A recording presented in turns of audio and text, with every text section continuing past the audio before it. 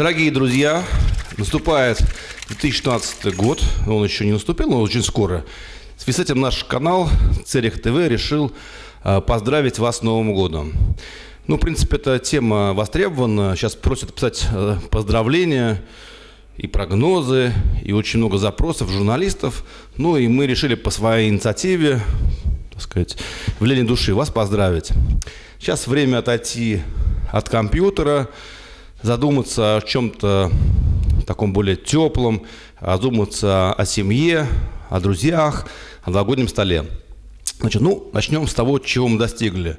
Мы маленький канал, мы маленькая собачка, которая не знает, что она маленькая, и поэтому готова покусать даже большую собаку. Нас ничего не смущает. Значит, в этом году у нас количество подписчиков увеличилось с 2500 до 5000. Это мы понимаем, что 5000 подписчиков это на самом деле мало.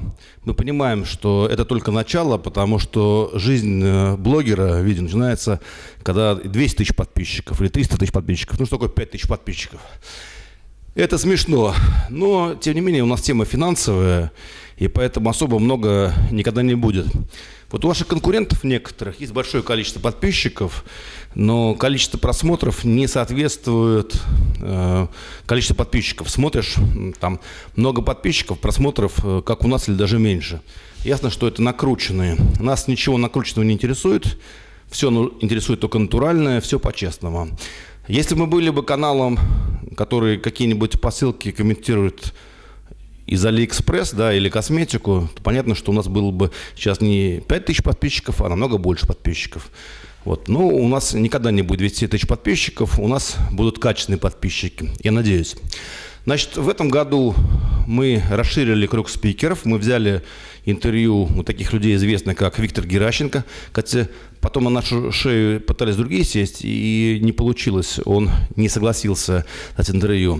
Взяли у Анатолия Вассермана, взяли по скайпу Алексашенко, взяли у Белковского Станислава. И мы в следующем году будем дальше искать новых спикеров. Вообще это наш путь, искать интересных людей. И желательно, конечно, которые не сильно засвечены на других каналах. То есть мы не хотим никого повторять, копировать. Мы должны искать интересных людей. Вот. У нас приходит ко мне много пожеланий по поводу нашего канала Целях ТВ, что надо улучшить. Некоторые пожелания правильные, некоторые я просто отметаю сходу. Особенно мне нравятся такие пожелания, где говорят, надо там снимать с 5 ракурсов, там, делать наплывы, отводки, подводки. Дело в том, что мы не официальный канал, да, у нас количество аппаратуры ограничено, и мы даже не можем ее таскать, тяжело. Даже то, что у нас имеется. Вот, поэтому мы не будем конкурировать в этом плане, и не можем конкурировать с другими каналами, да. Если бы даже у нас были деньги, мы не стали бы покупать большое количество аппаратуры, потому что это просто не окупится. В текущей ситуации это просто не окупится. Вот я бываю на канале РБК ТВ, например, там смотрю, постоянно висит интересная бумага, план съемок, 7 камер. И там одна камера с этим ракурсом работает, другая камера с другим ракурсом, третья с таким. У нас такого никогда не будет, это понятно. Поэтому мы можем взять другим и будем брать креативностью. Мне кажется, нам все простят, что у нас нет 7 камер, но нам не простят, если у нас будет мало идей, мало креативности.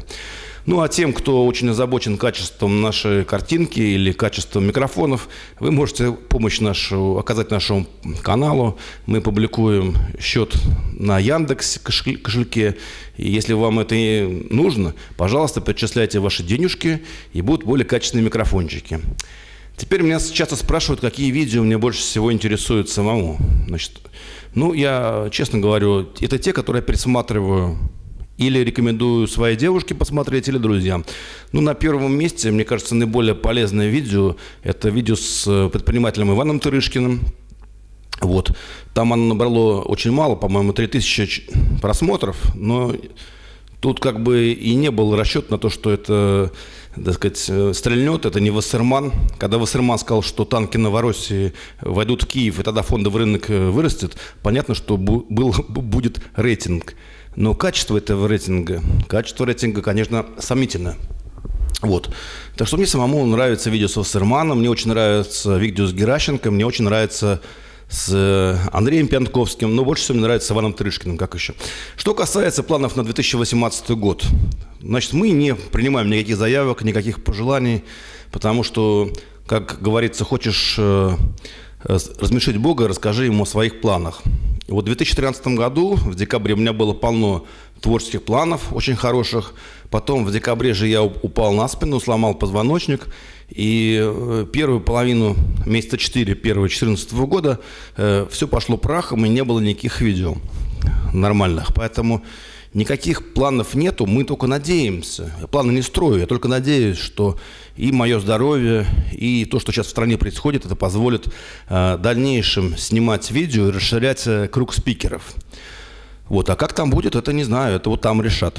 Если мы нужны кому-то, если мы полезны, то это мы как змей, который взмоет наверх, как ветер нас подымет, и мы взмоем. Если не нужны, то этот как бы змей не взмоет. Это нормально, естественно, все нормально. Мы нашли новых спикеров, и сейчас мы продолжаем их искать. Вот, например, хочу вам рассказать, что мы начинаем интересный проект по молодым предпринимателям с организации «Опора России». Значит, нас интересует не только финансовый сектор, но и реальный бизнес. Мы попросили найти молодых предпринимателей-миллионеров, уже сделали первое интервью. И как бы очень интересно, чем живут предприниматели в кризис и какие находят ниши. Мы понимаем, что это очень узкий как бы круг нас посмотрит, мы миллионов с этого не соберем, но опять качество аудитории, это тебе не танки Новороссии в Киев войдут. Значит, теперь пожелание. Значит, я от себя лично, я Андрей Верников, и весь наш маленький гордый канал Церих ТВ, это маленькая собачка, но которая не знает о том, что маленькая, и поэтому она очень агрессивная, амбициозная, готова, так сказать, лаять и кусать всех.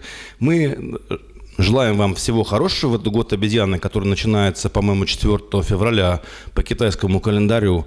Год должен быть веселый, значит, обезьяна будет кувыркаться, мы будем кувыркаться вместе с ней, поэтому смотрите наш канал. Счастья вам, друзья!